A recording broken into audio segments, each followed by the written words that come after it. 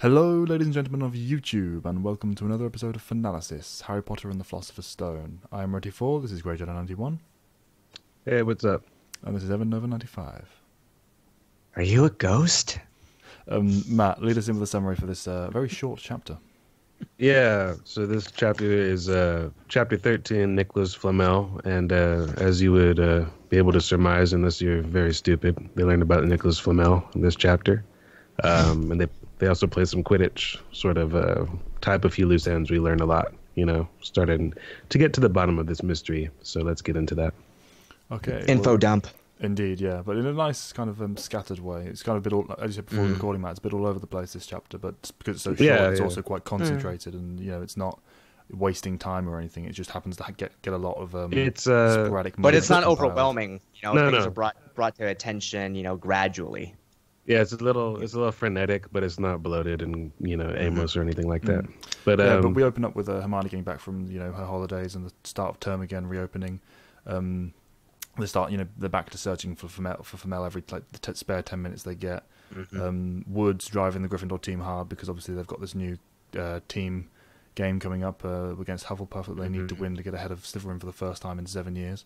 That's all very exciting for Harry, at least. Yeah. Well, it's very exciting at first, but then he soon gets an announcement that isn't very exciting, and that's because that Snape is going to be refereeing the next game. Yeah, which at least has the flimsy defense of him, he's wanting to protect Harry, I guess, is the idea of this, but still, the image is just wrong. I'm sorry. I actually never really put that together until now. I was just remembered this being like an outgrowth of Snape's pettiness going into like unbelievable territory. And it's also, I guess the implication is that Dumbledore wasn't at the last game. Yeah, I was going to make mention of that. The fact that the plan because has they a little bit more mentioned that credence. he's here. Yeah, the plan has a little bit more credence with the fact that he wasn't present for the first one. Although it's odd to me that he wouldn't. I mean, there's other teachers, but it was in my mind, I never questioned why isn't it just Madam Hooch like every other time? Why is Snape like insisting that I have to do this? And like, why would a teacher who's a head of house be allowed to? Like, isn't that a little, but it wasn't Snape. Slytherin playing, I guess. So that's right. That. Yeah.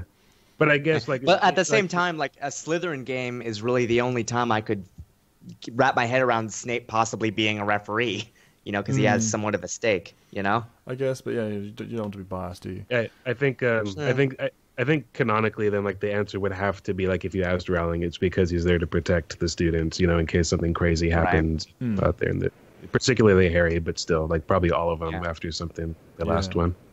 But given that Harry thought Snape tried to kill him last time, he's not exactly enthused about this happening. In fact, when he tells Harry, Ron and Hermione, like they literally say, "Don't play," like straight off the bat.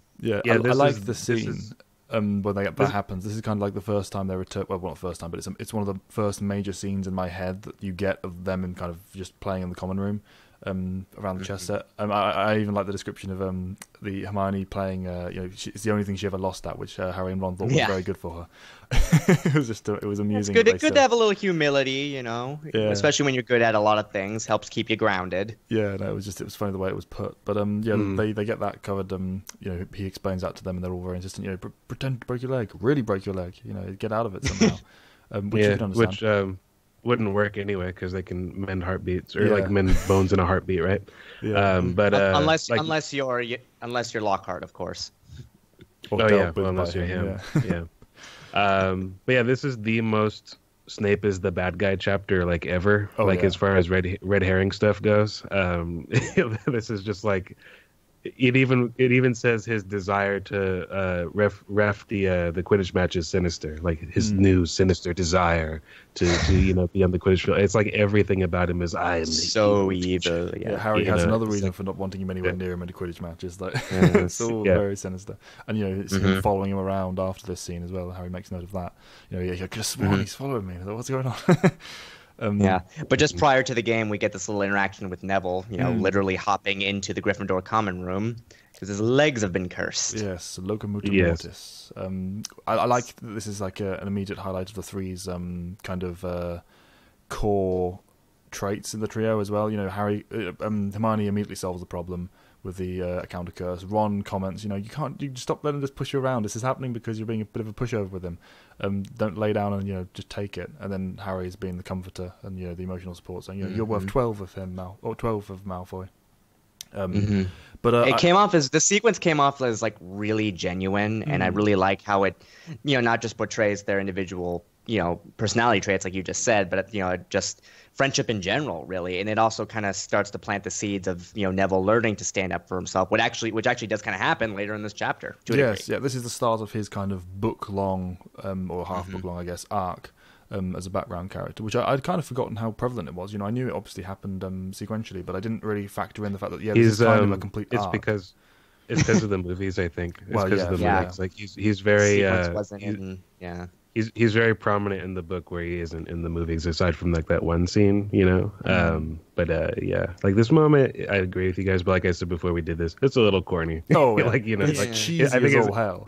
His eyes well up as he's given like the last chocolate, left over from Christmas. Lord Harry. It's like right, yes, yeah. It's this exact thing is like the relationship that Harry will have with like Dobby when he's giving him socks. Like, thank you, sir. Oh, you has made me so happy, sir. It's like his eyes are watering as he's getting like this little chocolate frog. But anyway. But it is also a nice way of blending more naturally the revelation of Flamel. In the film, it was just a case of I can't believe I didn't realize this earlier. Hermione just whacks the book down. Yeah, here this kind of is the prompt for that. It's like, I remember now. It's because of the chocolate frog card that Neville gives him. And we finally learn who Nicholas Flamel is and what the Philosopher's Stone is. Yes, even though just to point out, the book, our version does actually say sorcerers, just like the title. Well, yeah, I'm not surprised. Yeah, it's been switched out, but yeah, just roll credits. This is the moment where they find the actual item, what the actual item is that they're trying to protect in the Hogwarts at the moment in the castle. Yeah, no, I don't know why, but Ron seems a lot funnier this chapter than he has done for a while. Obviously he's one of the more comedic characters, but in this chapter particularly, had a lot of one-line moments that I enjoyed. Light. This is boom as this book gets placed down. Similarly in the film, which is another joke that's in the actual films. Actually, yeah. He says that. Is light. You can't blame him. He's not wrong. He is wrong, but he's not wrong. This moment follows on with the obviously the match the next day. Harry resolves to play anyway because Gryffindor would lose otherwise. Well, I mean, do you think we should explain what the Sorcerer's Stone is? Well, yeah, I guess, yeah. For those who don't know, the Philosopher's Stone, both historically and in this fantasy novel, is supposedly an item that can turn anything into gold and also grant the elixir of life, which, as they say in the book, anyone would want that, understandably. And Nicholas Flamel himself is like 600 years old, along with his wife. Yeah, very old. So he's lived through a lot. I mean, it's kind of noteworthy that alone that it's something they could have explored in the lore, and if she'd ever been so inclined to do that sort of thing, because it's a lot of stuff. They may be, if you saw the trailer for Fantastic Beasts. Anyway, I have not yet, so that's good to know.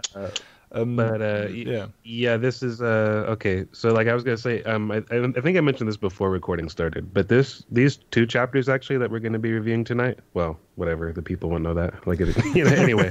Fourth wall break. Yeah, but these are written like with like children in mind, I think, so they can follow the plot. Because it's a good point that you brought up about how it deviates from the film with her not just remembering that, but it being on the back of the chocolate card. Like everything that happens in these chapters is all about like progressing the plot, and it's not the most subtle writing compared to like what she does later on. Yeah. It's very effective. It works. It's just it sort of shows like the stage of development. She's still finding her feet, or the stage of development of like the brain that's expected to be reading this. I think Yeah, the writing and is very clear here, and yeah, like you said, it's specifically targeted at the people who don't have necessarily the nuanced storytelling experience to work it out with them regardless. And which I think most of them have. Really... It's not like you're massively confused up to this point and you need these chapters to clear it all up. But this is kind of the fact that it is so clear in how it is being finally delivered to you is it's making sure that no one misses it because it is such a young audience. Right. And it's really hammering on the head this chapter over and over again that Snape is a bad guy. Like Snape is bad. But yeah, anyway, which leads us into the Quidditch match, which was nicely tied in actually with the fact that this is the mystery reveal of the chapter with the whole Philosopher's Stone stuff. I like how it was paired with a more grounded kind of not relatable, but natural sports event of the Quidditch match. It kind of kept the chapter from just going off on a tangent and literally just being the chapter where they solve the mystery. It tied it into this into the Snape issue, which again lends itself to the fact that it's trying to big up the red herring, of course. And Snape's been following Harry around, making even more paranoid before the game. And on match day, we have Hermione and Ron having practiced the leg locker curse as well. I like that they did that off screen. Didn't even tell Harry. They were like practicing to kind of help protect their friend while he's up in the air. Yeah, this is like the last chapter, I think, where this happens in the series, where like the perspective is shifted between like what the gang is up to. Like Harry's up in the air, and their perspective is shared, like in the stands with what they're doing. That doesn't happen anymore. Like even in future books, when it's all Quidditch, it's all Harry's perspective and like whatever's going on between him and the other team or the Dementors or whatever. You know what I mean? And with that, we get another one of the funny lines from Ron, and this time paired with Hermione, when she's kind of like, remember, don't forget it. It's locomotive mortis, and he's like, I know, don't nag. I like that it's just the back and forth between those. Kind of an evolution of the Leviosa from earlier. Yeah, it's the friendly equivalent. It's I like that they keep reinforcing that Hermione is still Hermione. She hasn't just completely changed into this wholly different person. They just they're looking at it through the right lens. Yeah. Now. But notice when he says, don't nag, she stops. Yes, that's true. Just saying, little thing, but yeah. And obviously we find out then that Dumbledore's come to the game and Harry relaxes and everything's all hunky-dory. Which again lends more credence to the previous plan because he wasn't there in the first place. Neville stands up to Malfoy, which is a funny scene because I like how distractedly one's supporting him. He's like, yeah, you tell him, Neville. He didn't have binoculars, but for some reason I was envisioning him with the binoculars just looking around.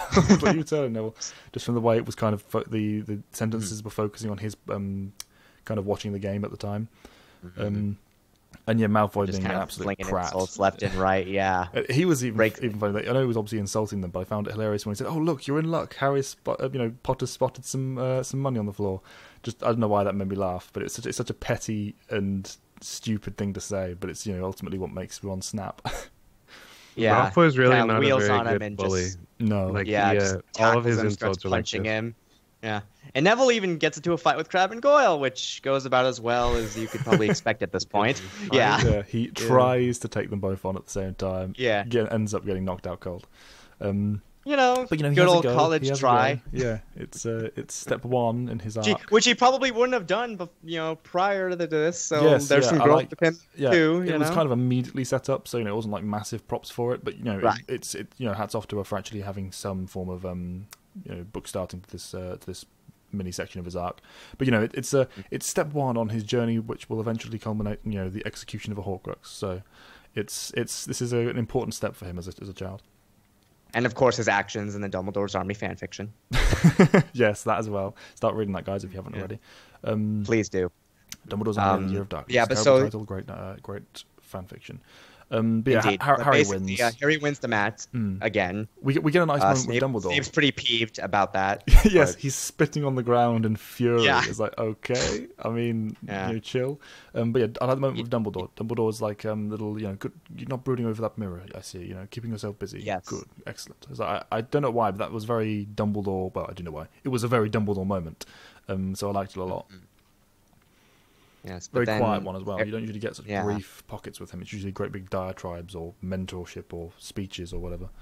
So sometimes the simple things are the most effective. But anyway, after he wins the match, we get am I the only one who found this next sequence like a little bit silly? Like just envisioning him like on his broom scooting into the forest. I don't know. I did as well. Just the vision of him kind of sneaking up on Snape from behind up in the air when he could turn around. Which there's nothing technically wrong with it, but I did get that feeling as well. It's the whole premise. Like again, this is the children's perspective. Like they're reading the book, and it's very red herring. This is like to the max. Like it's time. While everyone else is distracted, we go have our evil meeting together, Quirrell. Yes. At our agreed on meeting.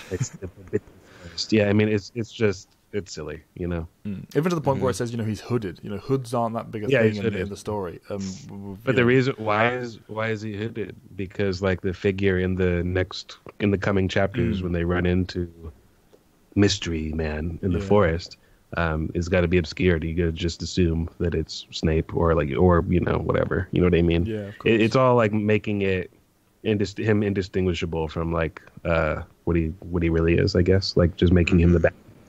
Yeah, and that being said, he's interrogating Quirrell about. Sorry, that's fine. Just the interrogation itself, I was going to mention.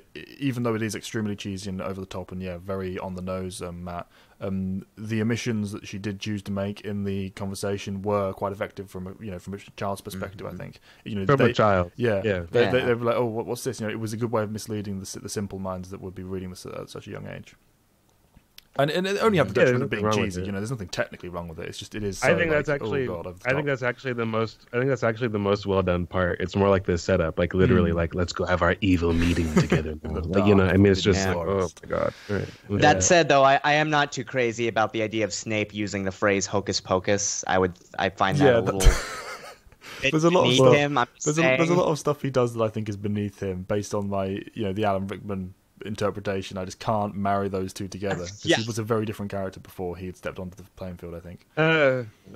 Nah. No, book Snape shouldn't say that. I don't think it has anything to do with of course. No, but I just mean in general as well. But that particular laying on top, it's just he stamped out any possibility of that being part of the character with his presence. It's like when you like think later on, like how like he draws a line between legitimacy and mind reading, even though that's pretty much. It's like he would not say hocus pocus or anything like that. He wouldn't be flippant about describing, any sort of like of that. Particularly dark magic, which he reviews. Yeah, doesn't really fit. Yeah, it's a bit weird. But again, it's a cheesy scene, so cheesy moments in it as well. Harry doubles back to the common room, informs Hermione and Ron about the conversation, and he's like, so I guess it'll only last for as long as Quirrell's able to stand up to Snape, and then Ron gets this hilarious exit. Perfect ending to the chapter. Yeah. It'll be gone by next Tuesday. Yep. It's brilliant. Tease it off perfectly. It's one of those great just keystone endings of the chapters to kind of bring us into the next one, immediately make you want to turn the page again. But also it's like what's that? 3 specific funny moments from Ron this chapter. It's really well done. I like the different things to do they give each of the characters in this one. Mm-hmm. Even Neville. I mean, he's such a random background character at this point, and yet he gets his own little side arc to go through. I think this chapter in particular is definitely an example of how the books tended to balance the importance of the characters out a lot, in my opinion, better than the movies did. But it just had more time to spend. It can be taken either way, Yeah, it just had more time to spend on them, at least in the early. I don't mean just in this book in particular. Just like I'm talking about like the whole series. But again, that's the difference between text and film. Yeah, definitely. I'm not saying that's a bad thing. Of course, that's the reason. That's right. The reason, like the movies aren't unwatchable to me. It's just they're not like. They're not great though. Because of this reason. Obviously I think anyone should prefer the books, but I massively prefer the books for this reason because it's just a bigger world. Yeah. Yeah. They did a good job though. As we said before, it's a good adaptation, just not as good as. It's not the same thing as being better than the original content, just from the nature of what it was supposed to be in the medium. But yeah, that's this chapter. It was a very short one, so it's a very short Fanalysis. Looking forward to covering the next one, which has a bit more to talk about, even though it's also reasonably short. I'm ready for it. I still have an outro. Whatever. This chapter sucks. Grade it in 91. See you later. Evan Nova 95. We hope you guys enjoyed. We'll see you guys later. Mischief managed. Goodbye.